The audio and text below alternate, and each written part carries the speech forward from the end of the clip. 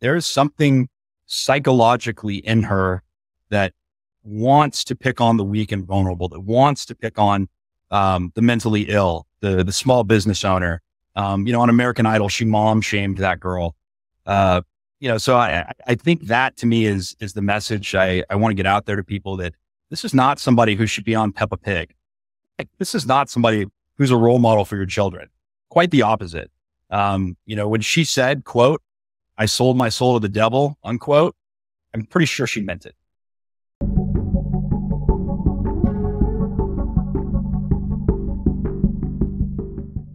Today, we're joined by Carl Westcott, which is a really cool, unique name. How are you doing today? Doing great. It's a very pleasure to be on your show. Okay, you were recommended to me from the great Pete Turner, the Break It Down show. And Pete was telling me that it was actually your family who is in a dispute right now with Katy Perry in a story that actually sounds like reality TV. And I come to find out that, well, your family may be actually involved in reality TV as well. Yeah, my sister-in-law is, I would say, to say that the family is perhaps an overstatement, but she was a Real Housewife of Dallas. Cameron, no, my brother. Okay, now the dispute though is not about your brother or her, although from what I understand, they are representing your father in court currently, or have been. We all have. I mean, we were all there. I was a witness at trial. My brother was a witness at trial.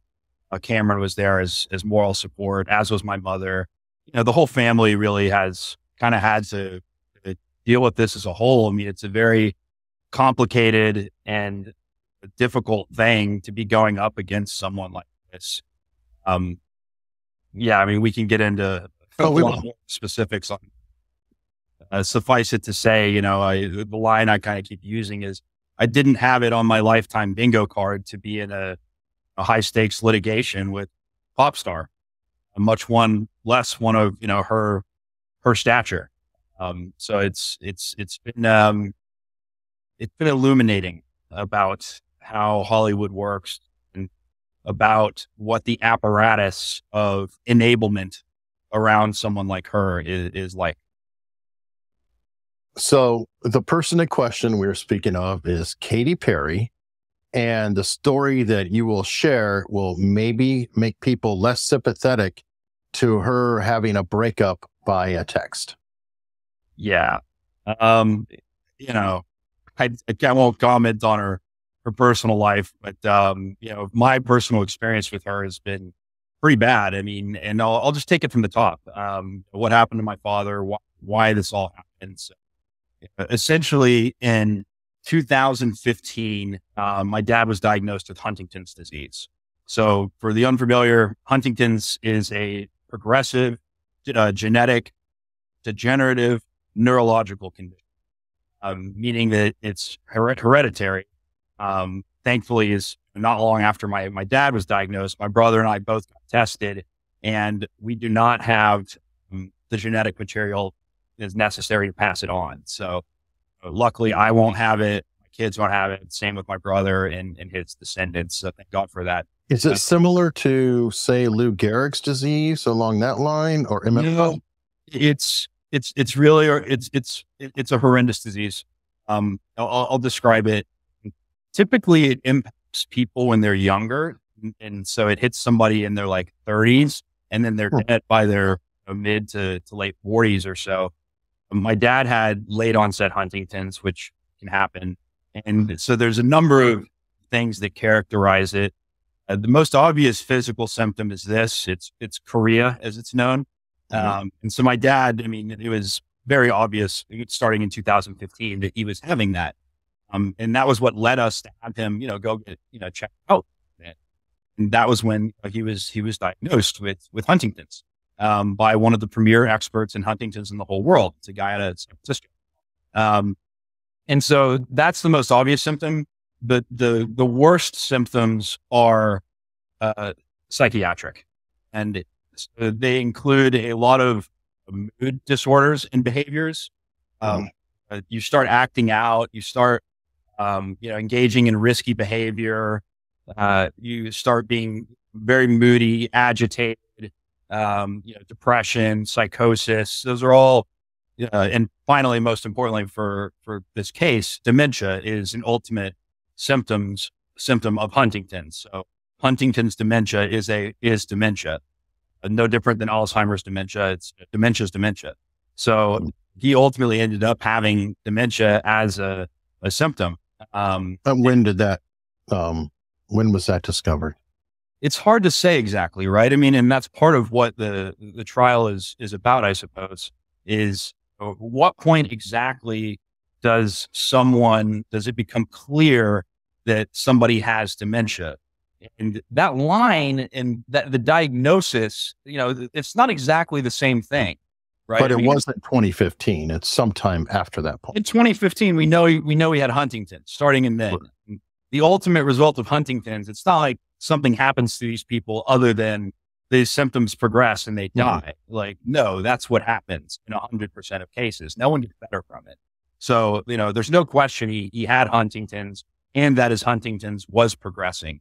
And, not to bury the lead too much, because I want to get your audience to kind of the meat of things, but what happened as far as the relationship with Katy was, my father bought a house in June of 2020.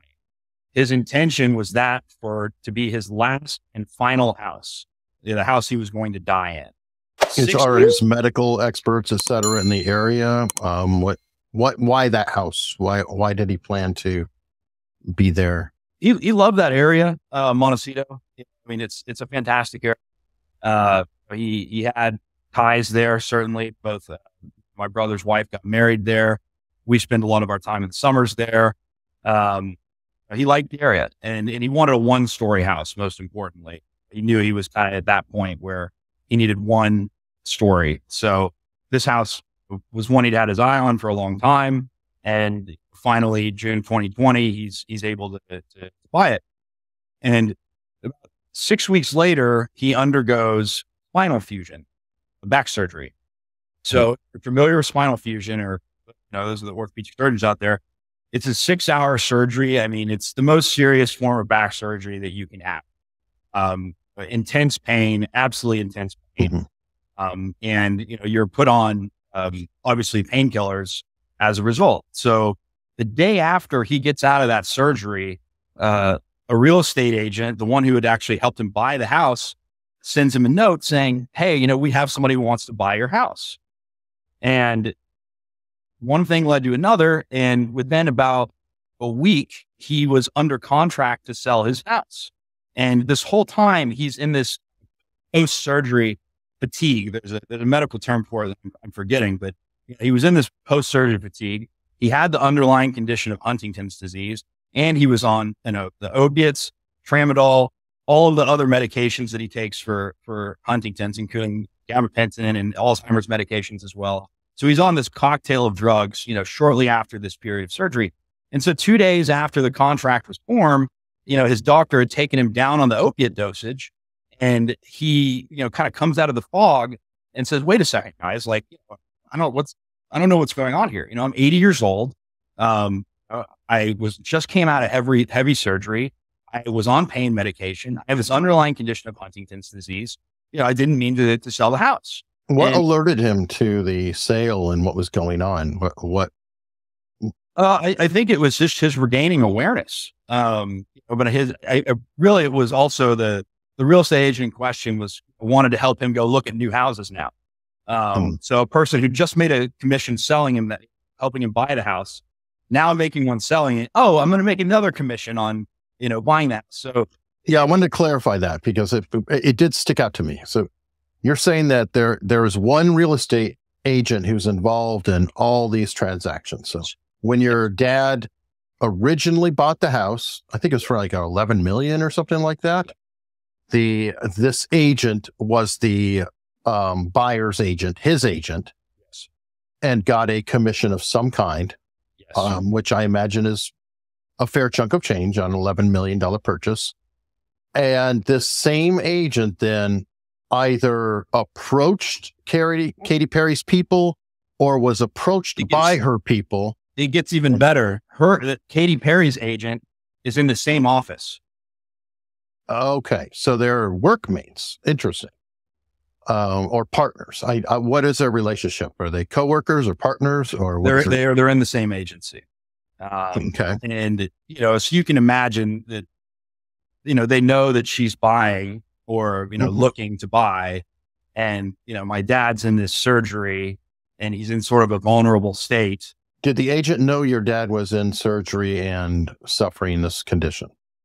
I don't think she quite understood the reality Mm. of what his condition was. I'll give her that I don't think she fully understood. Do I feel like she had some fiduciary duty that she breached in the way that she did, conducted her affairs? Yeah, that's my opinion. Mm. And it's a much longer story as to why we did not pursue action against her. Though the jury's not fully out on that, I will say. But my dad at the time regarded her as a friend. He was an 80-year-old man living alone, and isolated during COVID. And, she's a very charming woman. So, Question on that. Now, I saw a picture going around and appeared to be your father in a hospital bed with yeah. somebody on the bed sitting on the end with him. Who was that individual? I'd have to see the photo, but it was probably either my brother's wife or my nephew Cruz. Oh, okay. I just wanted to make sure. So has your dad ever interacted with Katy Perry or directly in any way? No. Okay. Yeah, he was in the car when they visited the house one time, and and this was right after the surgery, and he was in so much pain that he was, saying like, hurry up, like have them leave, so I can get back in bed. Interesting. Now, I do want to go back just a little bit because, we're all talking about your dad who has a horrible condition, is not of his right mind, essentially because of degenerative disease. Yep. Just so we know, tell us who your dad is. I think he's Carl Westcott and he's an investor and he's known for some things. Can you He's tell a me about fascinating him? guy. Yeah. I mean, so he was originally from Vicksburg, Mississippi. He grew up outside of Vicksburg, actually. His, family of 5 siblings, and he was the only boy. They didn't have running water in their house, no indoor plumbing. As he said, growing up, he thought people that had lawns were rich and that anybody who owned a car was remarkable. I mean, that was just the times. And so he goes from there, his formal education's a GED. He enters the 101st Airborne at age 16 after his mother changed his date in the family Bible. And from there, he goes on to just a remarkable career in business. He ended up owning a bunch of car dealerships. It's in Vietnam. Did not go to Vietnam. He was right in between Korea and Vietnam. So he kind of lucked out in his timing in a sense. He was one of the guys that participated in the war games at the Hearst Castle, which is kind of cool. And then he also got to, during the Little Rock 9, he was one of the 101st Airborne. So he was there at the integration of Little Rock Central High School.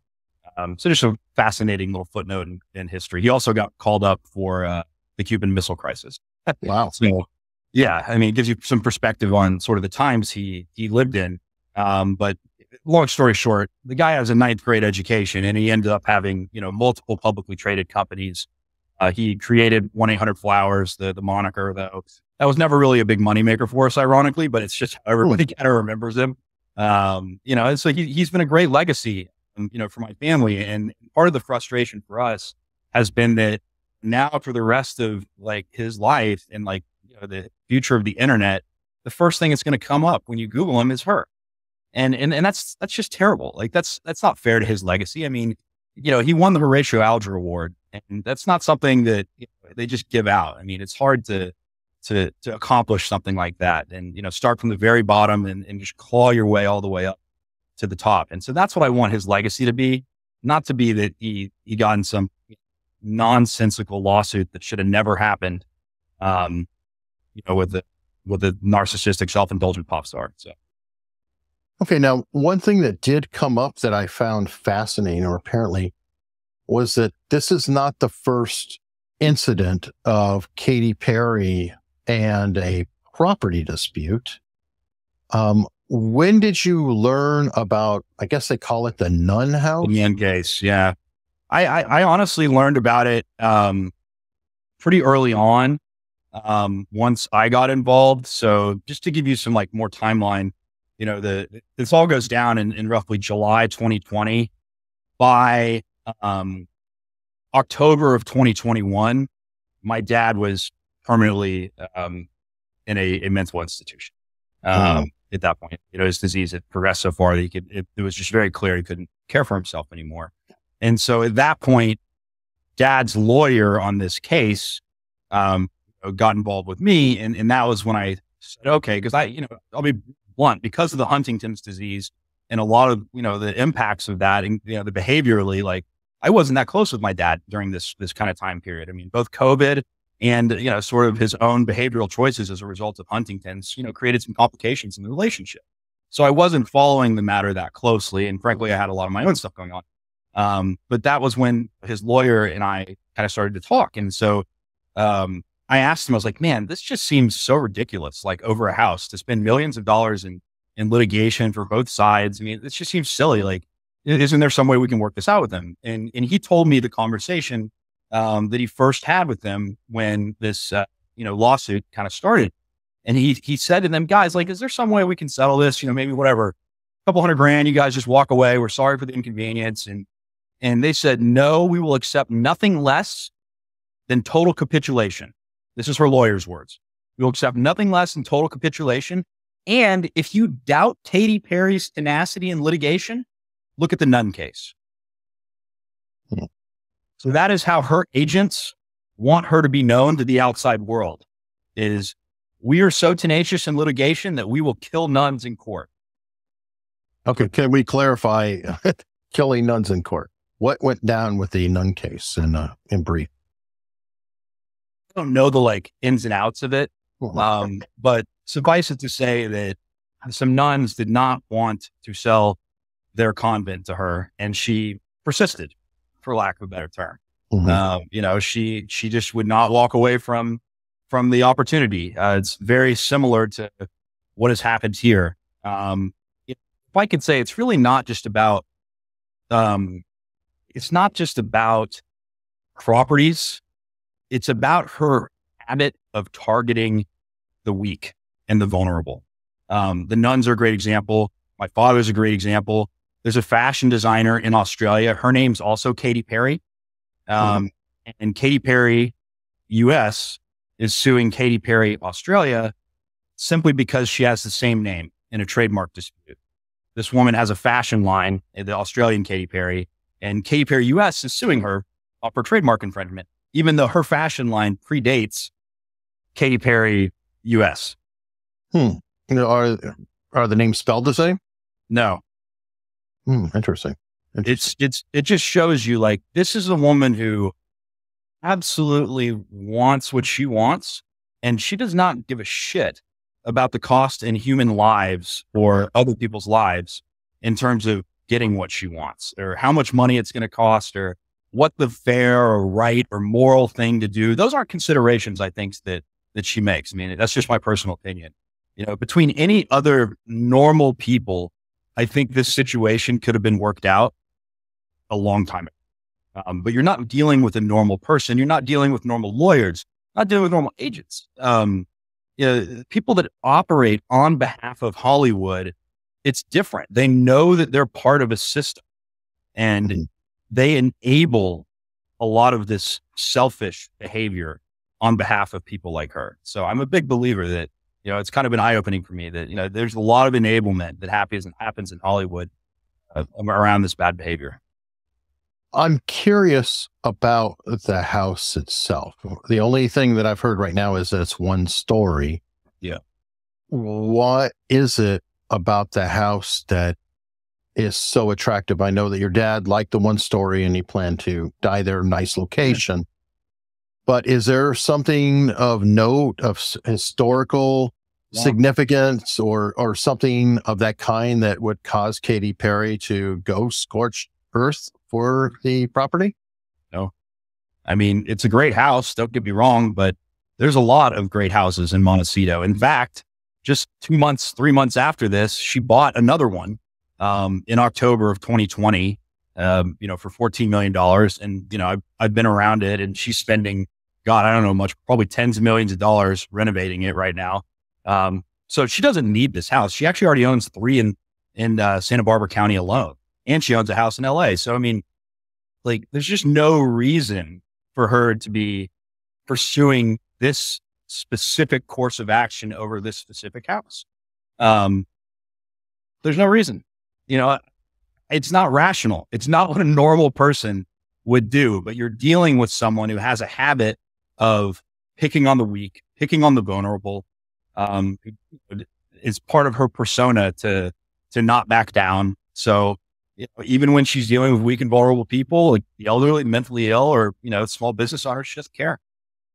Okay. Now, to close out the nuns bit, from what I understand, she actually prevailed in that case and did eventually get the property.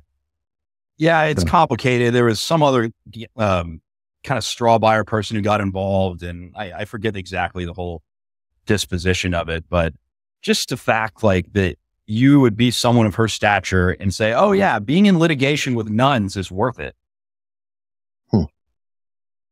Now, this is going to be a hard question, but your dad is institutionalized now, and I imagine being degenerative, he's never going to be using the house. Well, what we've said from the beginning is we wanted to get him back into the house. And that's my ultimate goal, is to get him back there.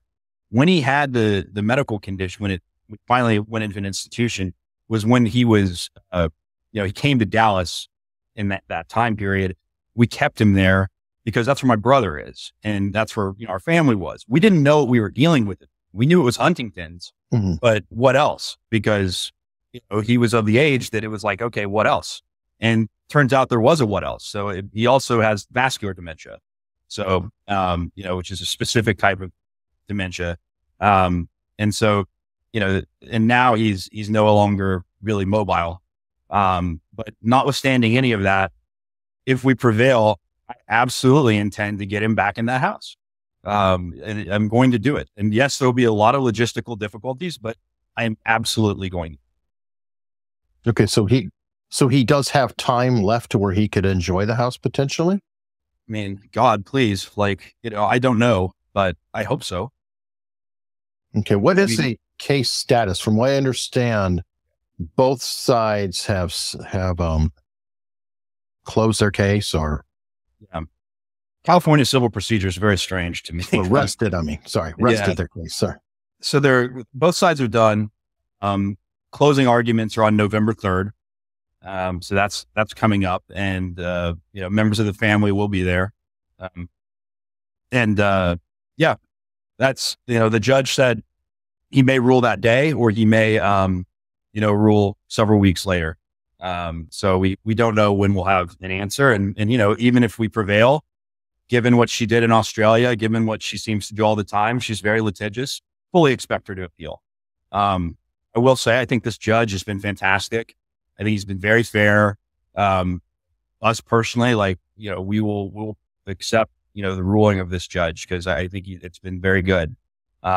So I believe in the U.S. judicial system. I believe in the system of justice that we have.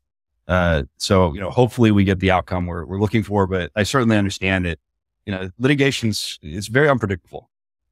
It's very, very unpredictable. So, there is one other thing I'll add. The manner in which they chose to conduct, their trial strategy, and some of the things that they said about our family, were just hateful and unnecessary. For example, they accused my brother and I of, quote, this is a question posed to my brother on cross-examination. Isn't it true that you and your brother just made up this whole Huntington's things for this trial?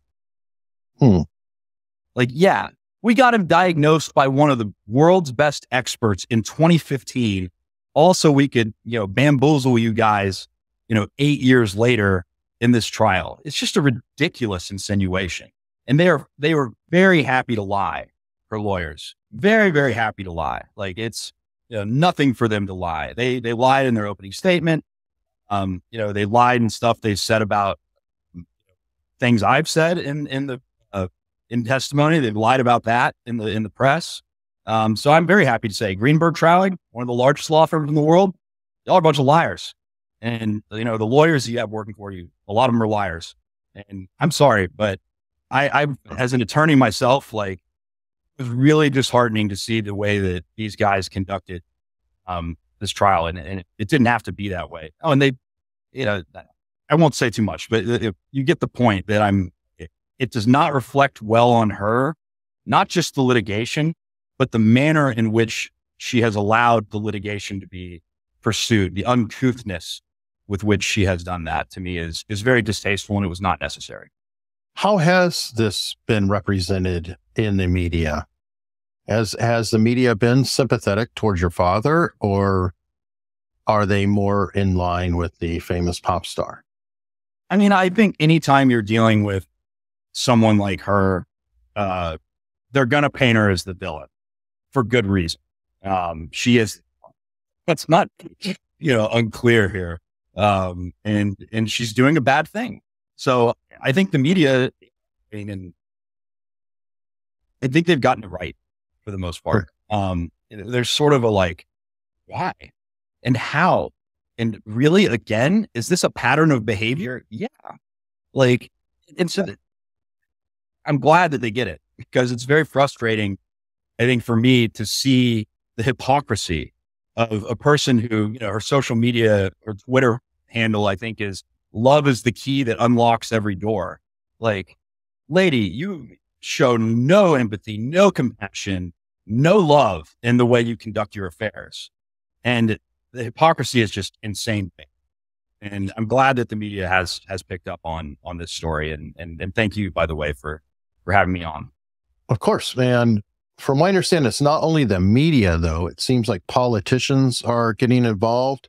I hear rumors of a Katy Perry Act. Can you discuss that? Yeah. I mean, look, some lawmakers have thought about this and, apparently think that a right of rescission makes sense for people over a certain age. And, frankly, it makes sense to me. It would have saved my dad, given the situation he was in. If he'd had this ability to rescind the contract after, a certain period of time. And given what we know about Alzheimer's and rates of dementia, the word like vulnerable gets tossed around in our society a lot these days, but, somebody 75 years or older, at age 75, you have 15% chance of having dementia. By age 80, it's 20%. This is an objective portion of the population that, is truly has some vulnerability here. So given that also they're, for most people that age, the largest asset they own is their home. So it makes sense to have some protections around transfers for elderly people with regards to their house. And I think legislators around the country have thought about this, and see there seems to be some interest. So is this kind of like legislating a potential cooling off period? Yeah. Yeah. The way I understand it is if you're 75 years or older, and you have created a contract to sell your personal residence, from the point of that creation, the contract execution, a formation, I guess you'd say, there's a 72-hour window in which either party to that contract could rescind it, assuming one person to the contract's over the age of 75. So, real estate's already a regulated industry, heavily. So this sort of makes sense as something that would just shift the burden away from, frankly, realtors. It would take some liability off of them, not to have to worry so much about if their client is sound mind or not. And so I think there's a lot of ways in which it makes things easier on folks, and certainly gives seniors, a little extra time. My dad was living alone. It's a very common situation these days, with gray divorce and people, one spouse predeceasing the other, kids maybe living out, not in the same area code. And, And then, there's just a lot of horror stories if you start digging around in terms of older folks and their homes. Makes sense. Now, I always like to close out with one final question, and that's essentially, what is the question that I should have asked you, but I did not? Oh man, that's always a tough one. Or it can be, what is the one message you want to get out and nobody is asking you this question? I mean, for me, the thing always, why am I here? Why did this happen? Why did she have to take us down this? And I struggle with it constantly. And again, this is my personal opinion. There is something psychologically in her that wants to pick on the weak and vulnerable, that wants to pick on the mentally ill, the small business owner. On American Idol, she mom shamed that girl. So I think that to me is the message I want to get out there to people, that this is not somebody who should be on Peppa Pig. This is not somebody who's a role model for your children. Quite the opposite. When she said, quote, "I sold my soul to the devil," unquote, I'm pretty sure she meant it. Wow. Well, Chart, I wish you luck. I hope in the end, some sort of justice prevails for everybody involved. I can only imagine the staggering amounts of money and resources and time that have gone into something that's horrible. It's like when we should be spending time with our dad, and instead we're dealing with this. And every time one of her songs comes on the radio, like, takes me back to this. It sucks, man. Well, hopefully things improve very soon. And thank you so much, man. Thanks, Eric.